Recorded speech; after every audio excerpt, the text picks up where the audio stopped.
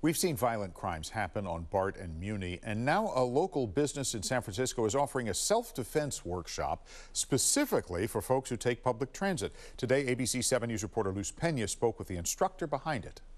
Images of people being robbed or attacked while taking public transit, like this 79-year-old woman in San Francisco who was brutally kicked in the stomach last December, have increased the desire for some to learn how to defend themselves. I hear from my friends like I got robbed or I seen people just be attacked. Claudia Mendez takes public transit every day, and she says she's in constant high alert. What's your mindset before you get on BART or Muni?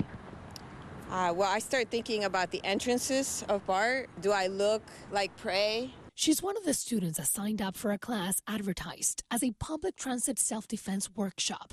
Moses Riquette is the instructor behind it. What are you going to teach people? First of all, be de-escalation and prevention. Before we get to what he's planning to teach, let's look at the data. SFMTA's chief security officer says crimes are still happening, but there's not an uptick. SFPD is reporting about 2.14 Muni-related crimes per 100,000 miles. Because ridership is still as low as it is and those crimes are still occurring, it is creating a perception of fear and being unsafe. On BART, violent crimes are up 57% year to date through November of 2021 compared to November of 2022.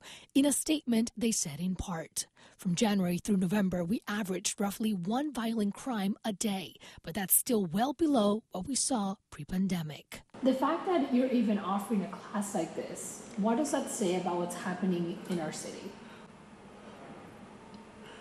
That is sad. Here's what Moses says could help if you find yourself in an uncomfortable situation. Grab my wrist.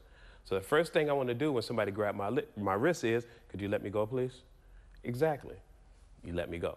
Now, could you let me go, please? If you don't let me go, then this is a soft release. I will strike until you let me go. What about two hands? Two hands. Same thing. The lock's right here. The weakest part is right here at the thumb. So I reach in, grab my own fist up, and turn. In San Francisco, Luz Pena, ABC 7 News.